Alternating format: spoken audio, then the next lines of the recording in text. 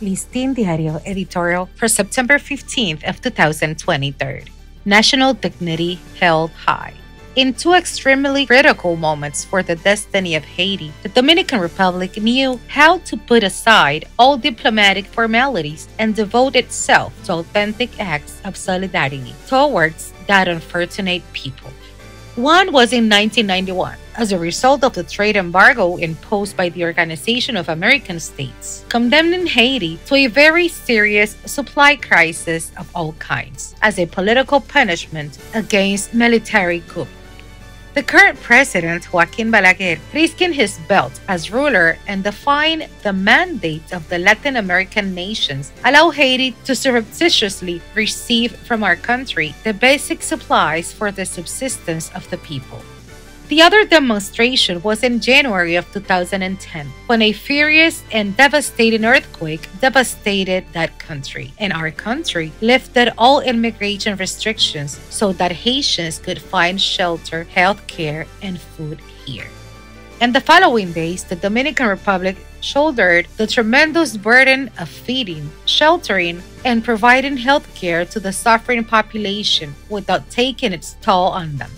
Despite this eloquence of selflessness and sacrifice, Haitians have not known how or have not wanted to reciprocate those gestures. They have been fundamentally ungrateful.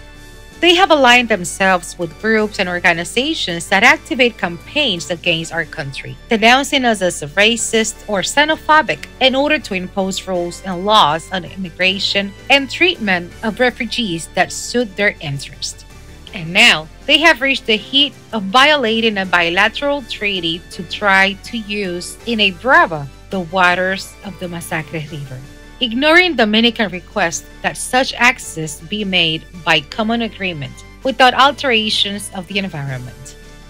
The immediate response, without half measures from the government of President Luis Abinader, was to give him an ultimatum to stop the work, under penalty of ordering the total closure of the air, sea, and land borders with Haiti, which has just happened. With this measure, President Abinader has unquestionably defended the national dignity, sovereignty, and security of the country in the face of a hostile and unfriendly gesture from our neighbors. Dominican society, exposed to serious dangers due to the crisis of violence and ungovernability in Haiti, must close ranks in support of these punitive measures, no matter the political, economic, or social cost they might have temporarily for the country. The Dominican Republic must be respected as a free and sovereign nation that has carved out its dignity through blood and fire, fighting against foreign interveners. It is not true that a group of uncontrollable Haitian bandits can now make us British or on our knees, forgetting the glorious and triumphant military exploits of our history, threatening reprisals. There. For Listín Diario, voiceover and translations by Indira Rodriguez.